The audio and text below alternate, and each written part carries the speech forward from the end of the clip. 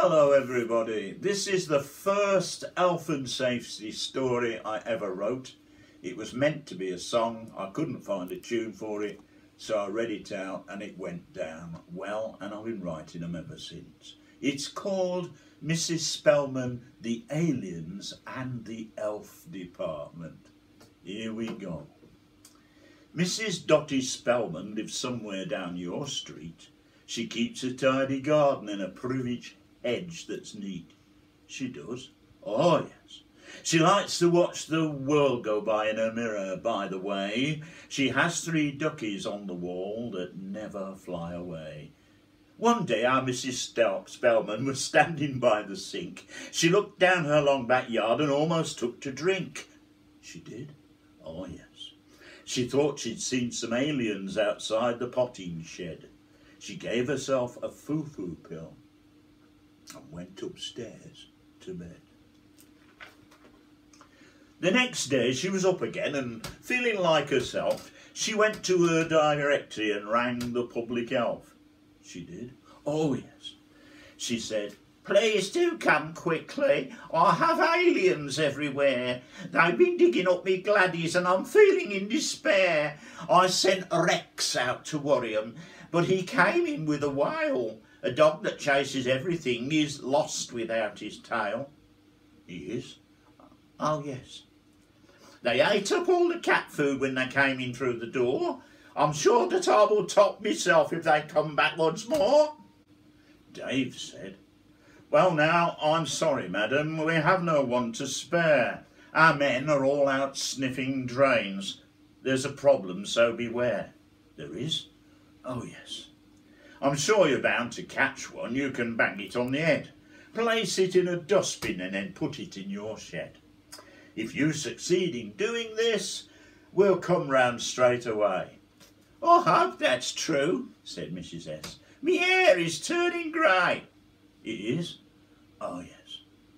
She wasn't very happy about those things from outer space. He told her straight she'd have to wait. This was a huge disgrace. And at the Public Health Department another week went past. They'd settled down to crosswords to help their week go fast. They had? Oh yes.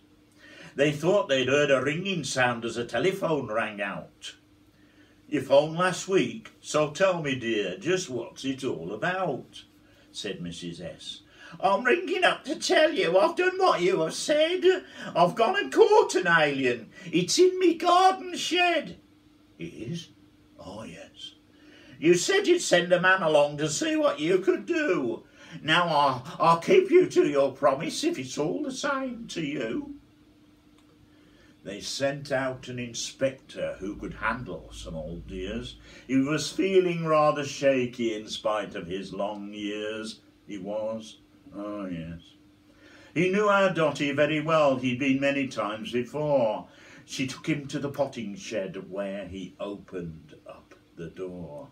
He trembled by the dustbin. There he lifted off the top. 2 saucer eyes peered back at him. He let the cover drop. He did? Oh yes.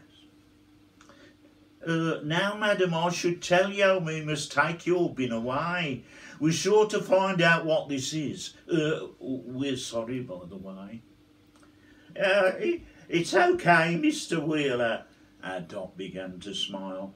"Perhaps you'd like a cup of tea. I've not seen you for a while." "You would? Oh yes. It's nice of you to come around, a change from all those drains. You're sure to act more quickly lest anyone complains." I suspect you may be wondering about the alien friends. Big saucer eyes and chasing dogs were not such pleasant trends. You are? Oh yes. It seems a local pet shop that couldn't make ends meet had set free all their animals to roam on every street. In his office, our inspector was researching this strange plot. He examined all the aliens and found that they were not. They weren't? Oh no. They leapt out from the dustbin and settled down to munch. The chinchillas from the pet shop had gobbled Mr. Wheeler's lunch. They did? Oh, yeah.